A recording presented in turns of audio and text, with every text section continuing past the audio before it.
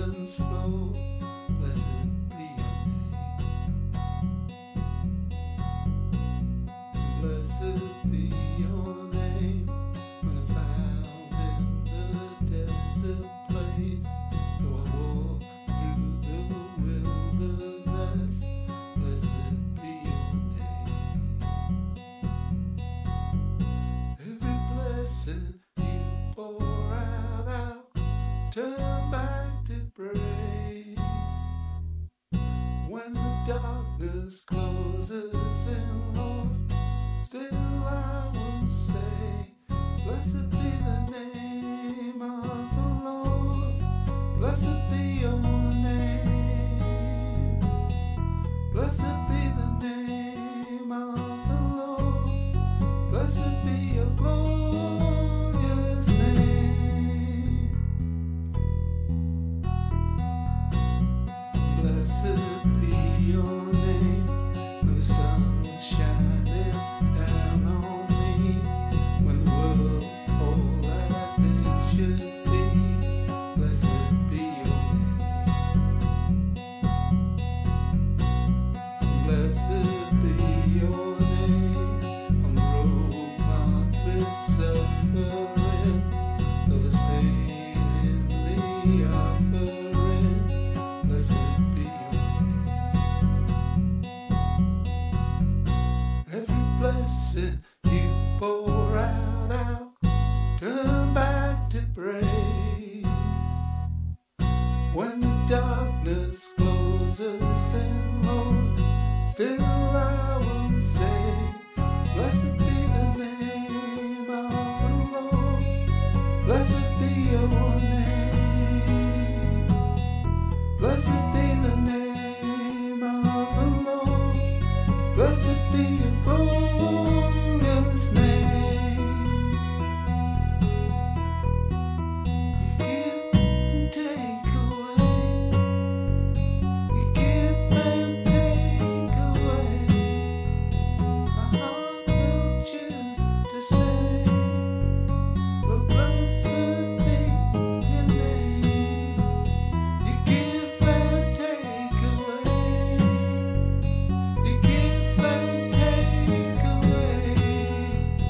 My heart will choose to say, but blessed be your name. Blessed be the name of the Lord. Blessed be your name. Blessed be the name of the Lord. Blessed be your glorious name.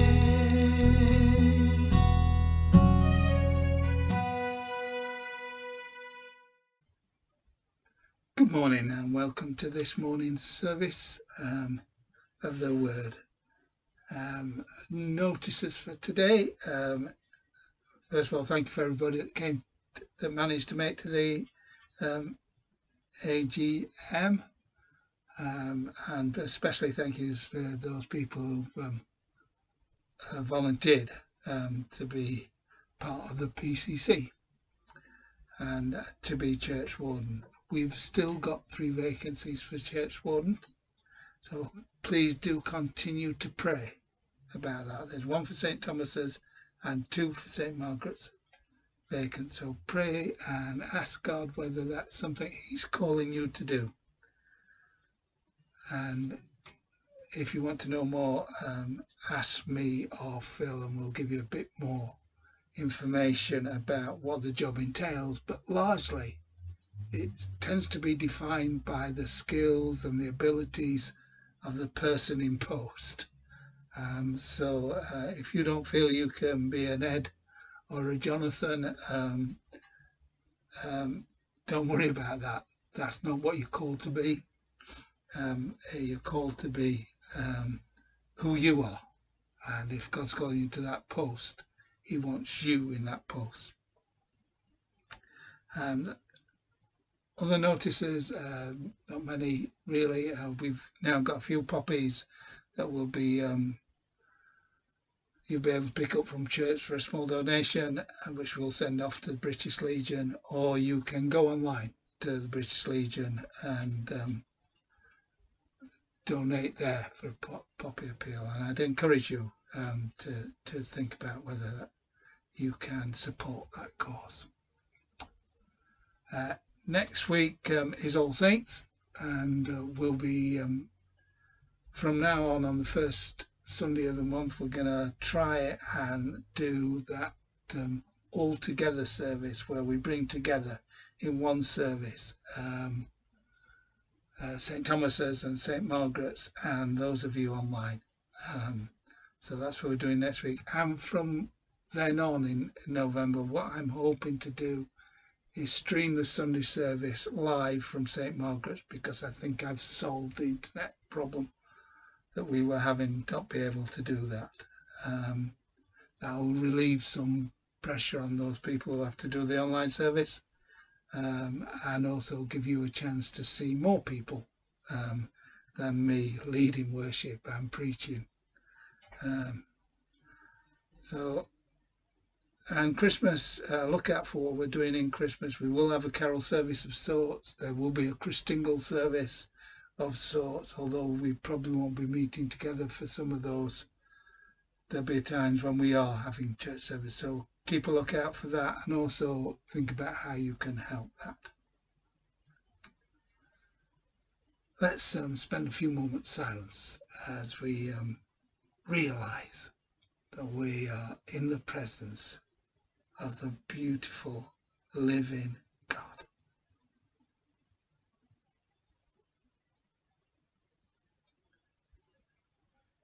Grace, mercy and peace from God our Father and the Lord Jesus Christ be with you. We have come together as the family of God in our Father's presence to offer him praise and thanksgiving, to hear and receive his holy word, to bring before him the needs of the world, to ask his forgiveness of our sins, and to seek his grace, that through his Son Jesus Christ we may give ourselves to his service. And let's continue in our preparation to worship the living God by saying together the prayer of preparation. Almighty God, to whom all hearts are open, all desires known, and from whom no secrets are hidden, cleanse the thoughts of our hearts by the inspiration of your Holy Spirit, that we may perfectly love you and worthily magnify your holy name, through Christ our Lord. Amen. Although it's my desire to magnify his holy name, my actual life quite often falls short of that desire. And so I'm grateful that we now have a time of confession when I can bring those times of failure towards God and ask his forgiveness. So let's bring our sins to the God of grace.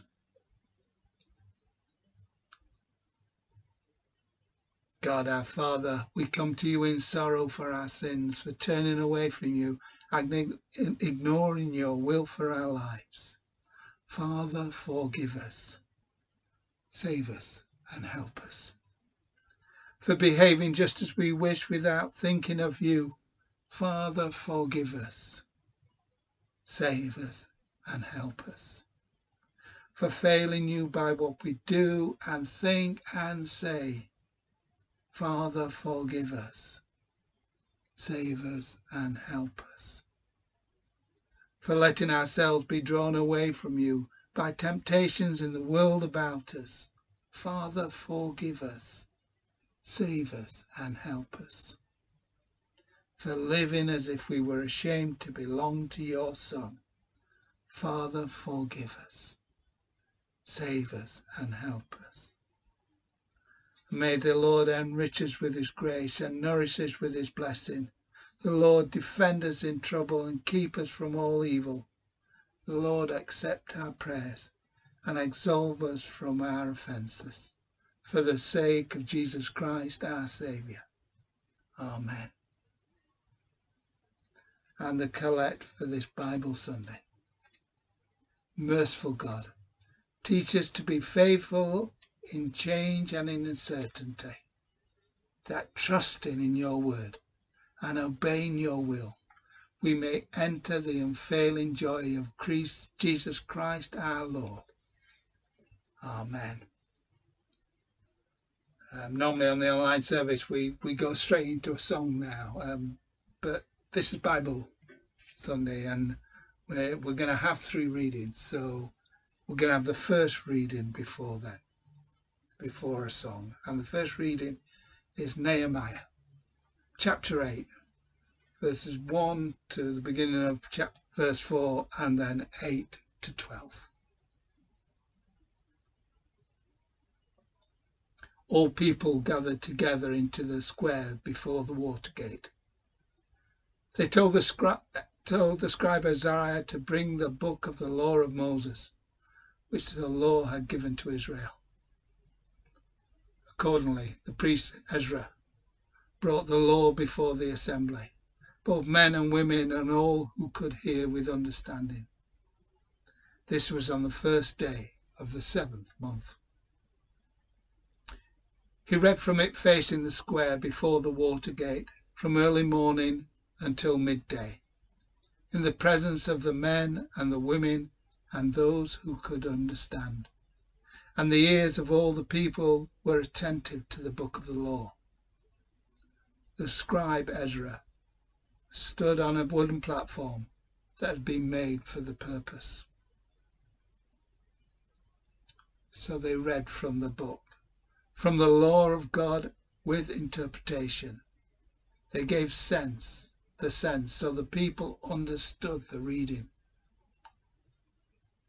And Nehemiah, who was governor, and Ezra the priest and scribe, and the Levites who taught the people, said to all the people, "This day is holy to the Lord your God. Do not mourn or weep." For all the people wept when they heard the words of the law. Then he said to them, "Go your way, eat the fat and drink sweet wine, and send portions of them to those for whom nothing is prepared. For this day is holy to our Lord. And do not be grieved, for the joy of the Lord is your strength." So the Levites stilled all the people, saying, "Be quiet, for this day is holy. Do not be grieved." And all the people went their way to eat and drink and to send portions and to make great rejoicing, because they had understood the words that were declared to them. This is the word of the Lord. Thanks be to God. We're going to sing now, and before we go on to the other readings, we're going to sing "We Bow Down and Confess."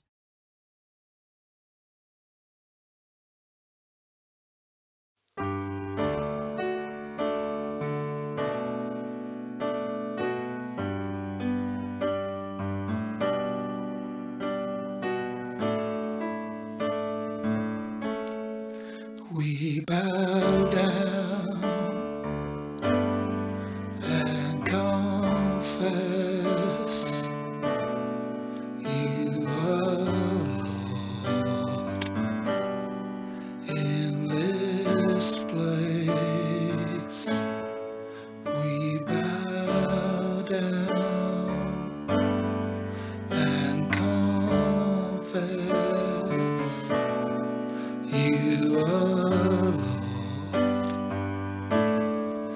in this place. You are all I need. It's your face I seek. In the presence of your light, we bow down, we bow down.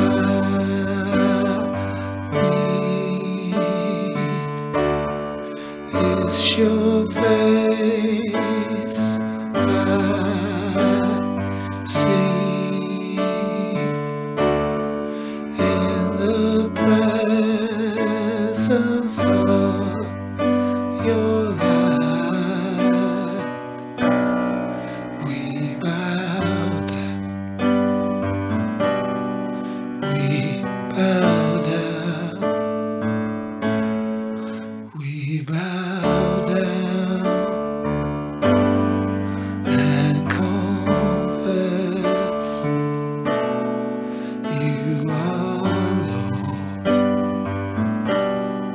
in this place. We bow down and confess you are Lord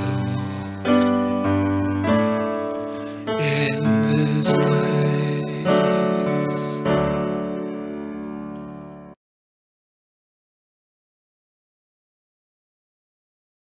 Lord, we do confess that you are Lord in this place. This place wherever we are at, but mostly this place, our hearts and mind. And as we ask, as we continue to worship, that you will reveal your presence to us and speak words of understanding to us. Amen. We're going to carry on now with today's readings, and the next reading is from Colossians chapter 3 verses 12 to 17. As God's chosen ones, holy and beloved, clothe yourselves with compassion, kindness, humility, meekness, and patience. Bear with one another. And if anyone has a complaint against another, forgive each other. Just as the Lord has forgiven you, so you also must forgive. Above all, clothe yourselves with love, which binds everything together in perfect harmony. And let the peace of Christ rule in your hearts, to which indeed you were called in the one body, and be thankful. Let the word of Christ dwell in you richly. Teach and admonish one another in all wisdom, and with gratitude in your heart sing psalms, hymns, and spiritual songs to God. And whatever you do, in word or deed, do everything in the name of the Lord Jesus, giving thanks to God the Father through him. This is the word of the Lord.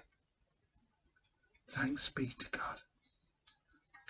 And our final reading is from the Gospel of Matthew, chapter 24, verses 30 to 35. Then the sign of the Son of Man will appear in heaven, and then all the tribes of the earth will mourn, and they will see the Son of Man coming on the clouds of heaven with powers and great glory. And he will send out his angels with a loud trumpet call, and they will gather his elect from the four winds, from one end of heaven to the other. From the fig tree learn its lesson. As soon as its branch becomes tender and puts forth its leaves, you know that summer is near. So also, when you see all these things, you know that he is near, at the very gates. Truly I tell you, this generation will not pass away until all these things have taken place. Heaven and earth will pass away, but my words will not pass away. This is the word of the Lord. Thanks be to God.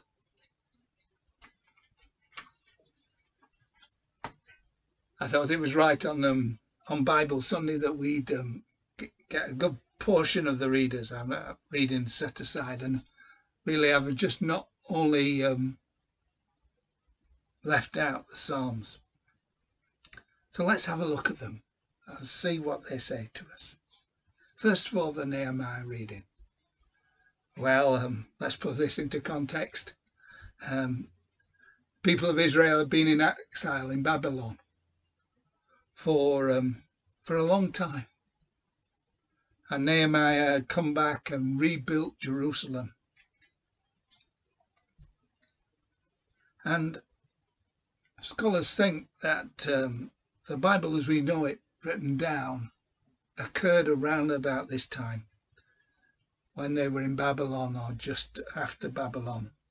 So this may well have been an account of the first time the written word was read out. Up to them, it had been a narrative told through the generations. Now, they were a lot better at that than we would be now, because we trust on written word. And so it didn't slip and change. But they chose from the stories that they had about God to write down the ones that we have in the Old Testament and the Book of the Law. So these people knew the stories. They would have heard the stories. They would have known the law. They would have heard it. They knew how they were supposed to worship. But as it was read out, and as it was explained to him, something happened. They suddenly realized their position, and they grieved. Now, it's difficult to know exactly what was going on in their heads because it doesn't say what. But from my experience, where I've been at times like this, where I've, in my Christian life, where I've just slipped away, made errors, I know what sort of feelings I had. See, when I'm away from God, he's never away from me. But when I'm ignoring his presence, the things that happen to me, I blame on anybody and everybody, apart from me. I'm always unlucky or hard done to or whatever the case may be. People hate, oh, the grass is always greener on the other side. But when I return to God, I realise that really I had everything I needed. Everything I needed. Because God was with me.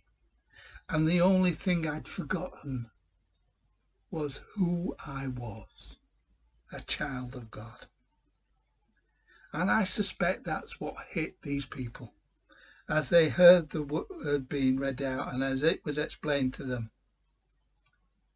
that they suddenly remembered that they were the chosen ones. They were the chosen race, the blessed of all people, because God had chosen them.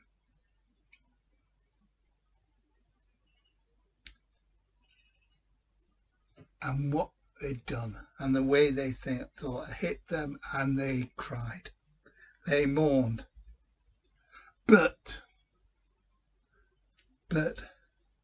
Nehemiah and Ezra and the Levites knew that it wasn't a time for crying. You see, when we realise who we are, it's not a time for mourning about what we've missed and what we didn't do when we were away from God, but a time to rejoice because we were with God, responding to his word. And so they sent him to party.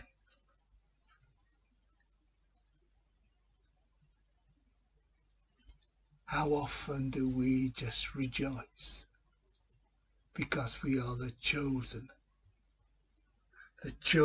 ones of God?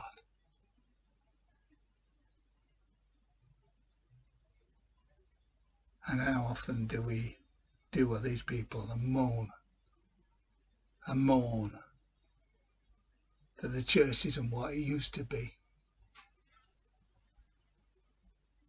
that our lives weren't quite what they ought to be, rather than realizing that we are blessed because we are the chosen ones of God.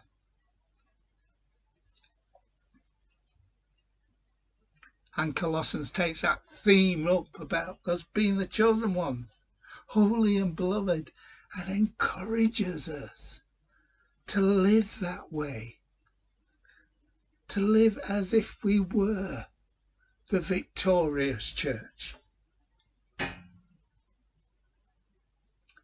bear with each other as we each try to find our way through,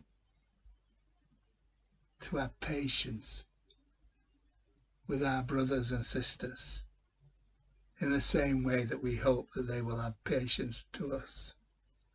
And why can we do that? Why can we have patience? Why can we have humility and meekness? Why can we show kindness even when we're being persecuted? Because we are one with the Lord Jesus Christ. And his peace can therefore rule in our hearts. But we have to remember that's the truth. So often we forget. We push our lives in such a way that we just forget that God was there. We forget that he died and was victorious on the cross. We forget we have a rich well of peace that lies within us.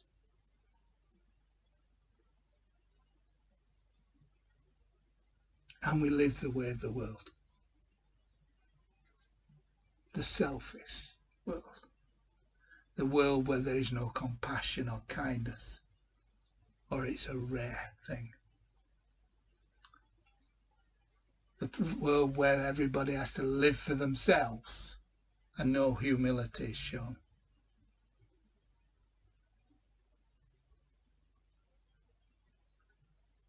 How do we remember? We remember by letting his living word dwell within us. By reading the scriptures, but not just reading them, allowing them to be carved in our hearts.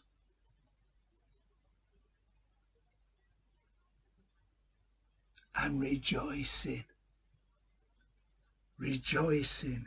because God is with us and he has put his word there within us. If only we would listen to it and respond to it.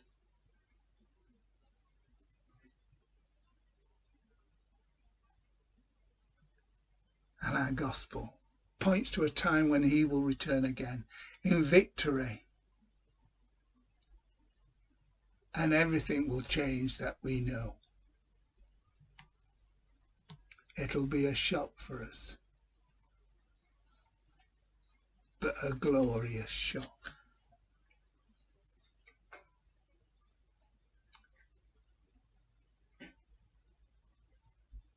And that word that he has planted within us, that sustains us and gives us peace and allows us to live lives like him,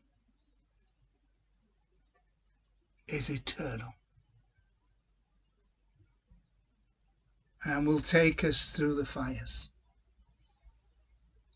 and into a new life, a glorious life.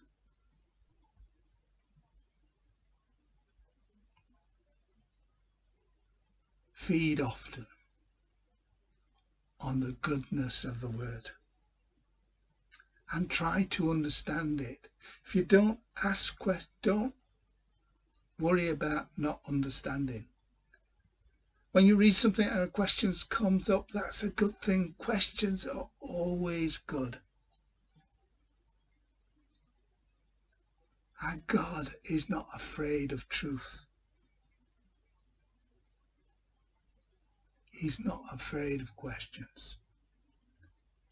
Try and get that word so planted within you with so much understanding that people see that Christ is in you and marvel at our glorious living God and all that he can do. and those words he plants will not pass away.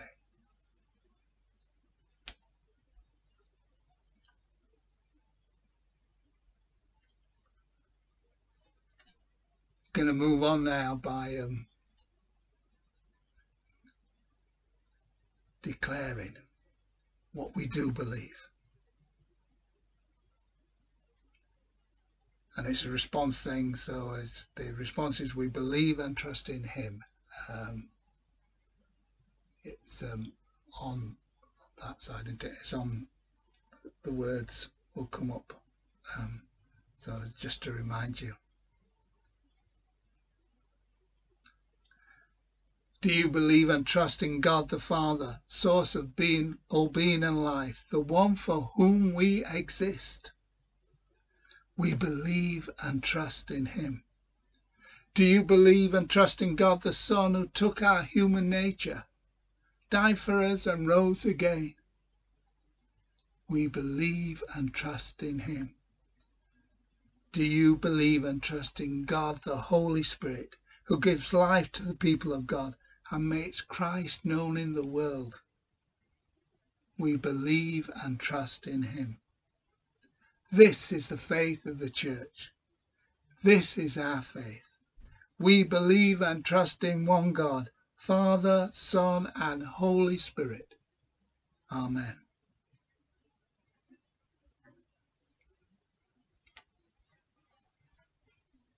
We not only believe and trust in him, we know that we can come before him and bring our needs to him because he has encouraged us to do so. And so we're going to pray. Let's pray. Lord, your word is a lantern to our feet, the light upon our path.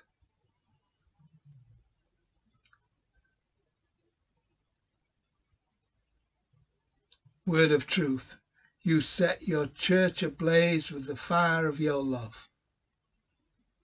Feed and inspire the lives of your servants to walk by this light.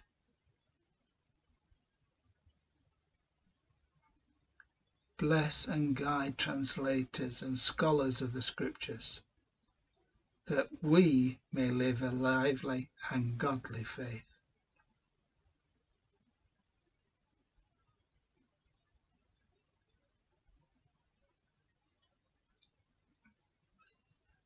Word of justice. Your command sets the oppressed free and calls rulers to account. Raise up prophets and counselors of wisdom and insight.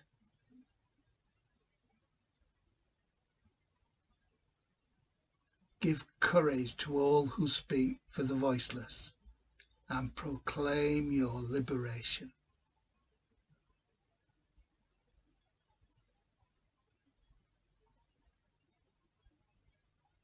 Word of hope. You are the bedrock of existence and our ultimate goal. Let your grace flow to nourish and sustain all people.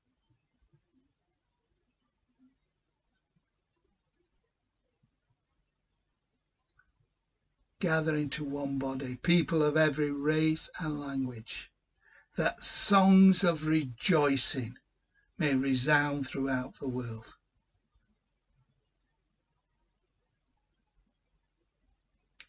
Word of comfort and consolation.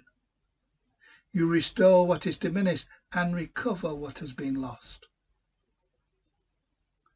Give solace to the weary and mend the broken.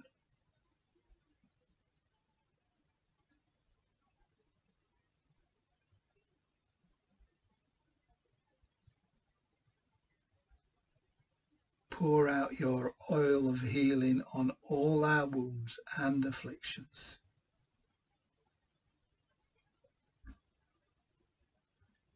Word of life.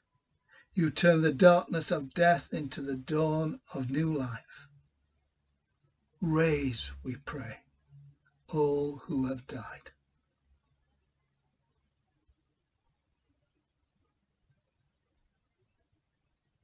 Turn our sorrow into dancing and tears into laughter once more. We ask this for the sake of your Son, our Saviour, Jesus Christ. Amen. And we'll carry on in prayer by saying the diocesan prayer together. Living God, Jesus calls his followers to seek first your kingdom. Renew us as we make your love known. Release us to share freely together in mission and rejuvenate us to be fruitful in your service. Give us courage, wisdom and compassion, that strengthened with the grace of the Holy Spirit, we may, as the Diocese of Sheffield, both flourish and grow through Christ our Lord. Amen.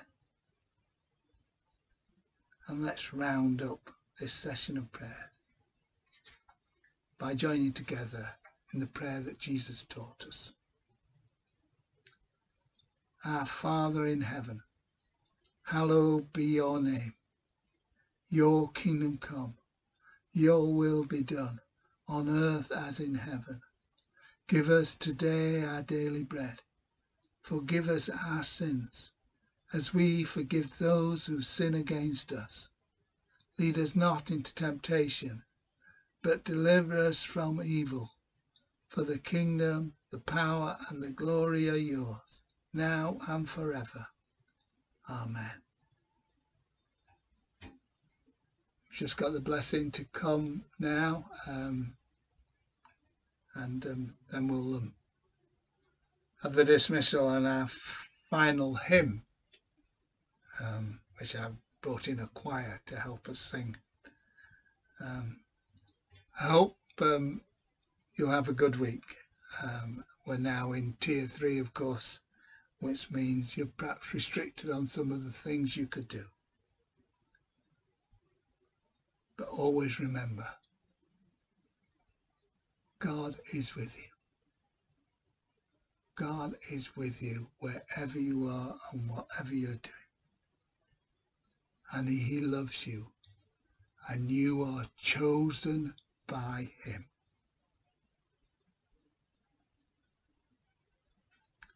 So may God give to you and all those you love his comfort and his peace, his light and his joy in this world and the next. And the blessing of God the Father, God the Son, and God the Holy Spirit be with us now and forevermore. Amen.